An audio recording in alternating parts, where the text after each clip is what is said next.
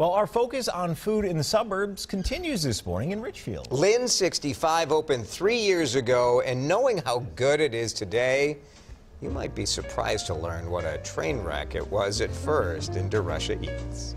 Look at this. There you go. Lynn 65 is far from the typical suburban restaurant. It takes 3 days to make Thanks to Chef Ben Rients. but it's fast to them. To deliver. And that's all I care about. I'd never cooked a cheeseburger in a restaurant before. I come from a fine dining background.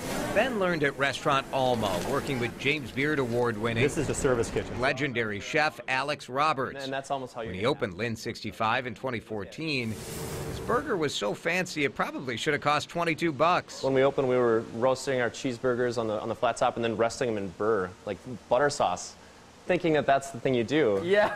Ben had a lot to learn about a suburban restaurant. He did grow up in the suburbs, Lakeville. Lynn is designed to be a neighborhood spot, but that road to open was rocky, to say the least. When we opened Lynn 65, we had $3,000 left in the bank.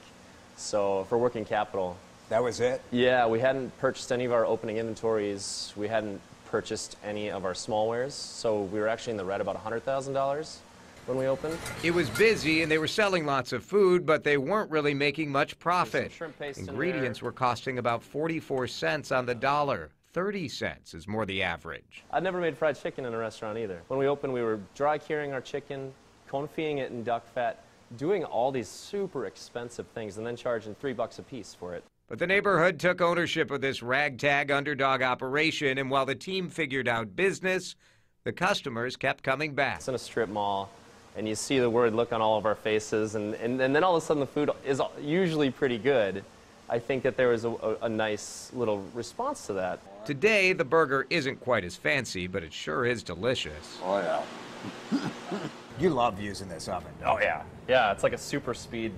Just makes everything go faster. Burgers, pizza, chicken make up 70% of sales. You know, I wanted to have something to say, and then it was fried chicken and burgers. But that revenue lets Ben make a mind-blowingly good hummus dish with veal ragu, chili oil, arugula.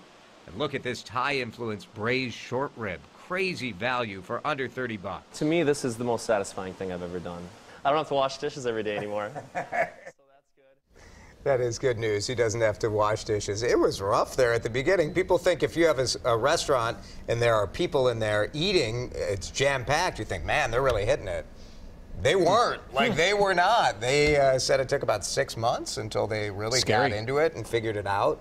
Yeah, you never know when you open a restaurant if it's going to take or not, and to be in the red $100,000 and just hope it works out. Yeah. Wow. And it has. They've figured it out. The food has been great there from the beginning. It's still fantastic. They have a wonderful cocktails. Great. As you know, I know you did a story on their bar, didn't you? A couple. One of the best, like, totally surprised me. One of the best. Strip mall in Richfield. Yep. Wow. It's really, really good. They're open for dinner 7 days a week, dinner only, and they have brunch on the weekend.